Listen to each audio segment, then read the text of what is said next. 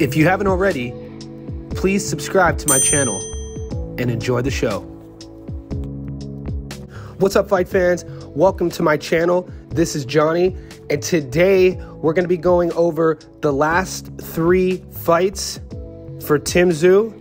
We're going to talk about certain statistics that nobody mentions when talking about Tszyu. Before we get into that, we know already, guys, this fight's coming up March 30th.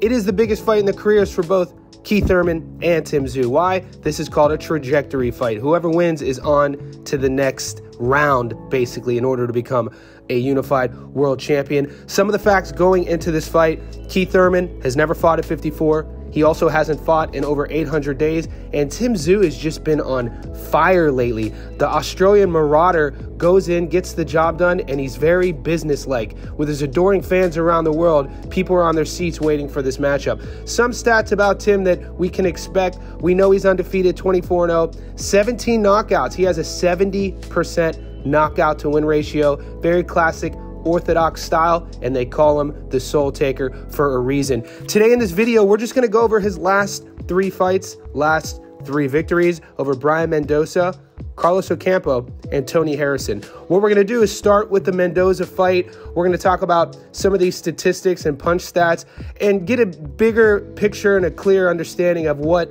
Keith Thurman is going to have to do to beat Tim. And when you talk about Tszyu, the first adjective that should always come to mind is power. This guy, he possesses a lot of it. And what he wants to do is control you on his front foot. He controls the distance management by keeping his front foot where it needs to be, usually split stancing an orthodox style fighter and setting up his right hand with using his jab, normally to feint. He really doesn't do too much damage with the jab. When you look at his total stats against Mendoza, Mendoza once again was one of these fighters who outpunched Tim. Mendoza threw a total of 433 punches, only landed 93. Tim threw 30 less, around 400, but landed more at 120. This is what makes Tim so dangerous. We talk about it all the time. He doesn't waste a lot of his shots. Power punches adding up. This is where the stats get really intriguing.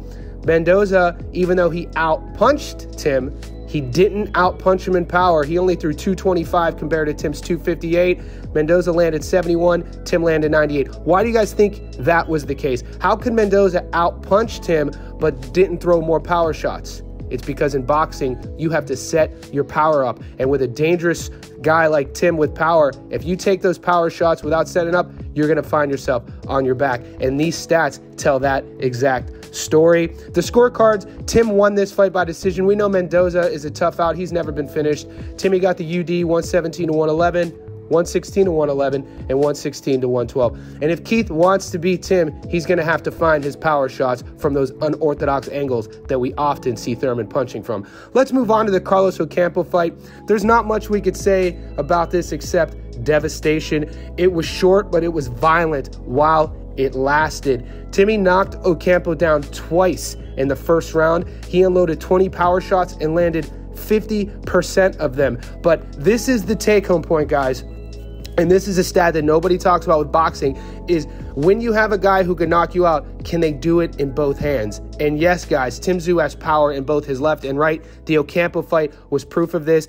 Ocampo got dropped twice in the first round. The first time was by a left hook, and the closing sequence, Timmy knocked him out with the right hook. So what does that tell you? Once again, stats don't lie. Tszyu has power in both sides, and Thurman, when he's circling, he better keep his guard high, circling to the left and right, because Tszyu likes finding those opportunistic moments to land those hooks. And if he out-angles Thurman, it could be a quick night. And guys, the last fight we're going to talk about is the Tony Harrison fight. Something that's special about Timmy is he believes in his preparation, and the Tony Harrison fight is an example of this. Why? Because he predicted a 9th round finish, and that's exactly when Harrison was finished. Tszyu made good on that fight prediction. He landed 45% of his power shots. So once again, we started this video with what? The adjective power. Well, with Tim, power is a noun. He possesses it, right? 45% of power shots against Harrison. After 3 rounds, Tszyu had landed 21 power shots to Harrison's 5. Why? You saw going into this fight, I was in the 4th row to this fight in Sydney.